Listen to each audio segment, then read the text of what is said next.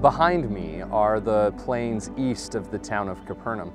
Some scholars believe this is the place where the Savior taught his disciples, reiterating principles that he earlier taught on the Sermon on the Mount.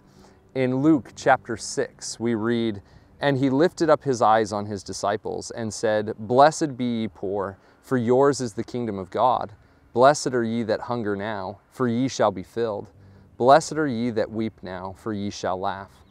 These words may sound familiar to you, as they closely parallel those given in the Sermon on the Mount and later in the Book of Mormon.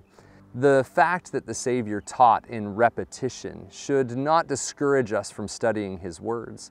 In fact, the repetition was a way in which the Savior could teach truths over and over, to introduce them to new followers and to reinforce them to those who had been disciples for a long time.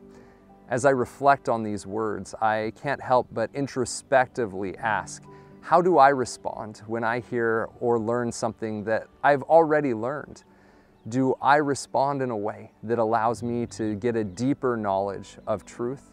And do I seek to come to know the Savior better through those teachings?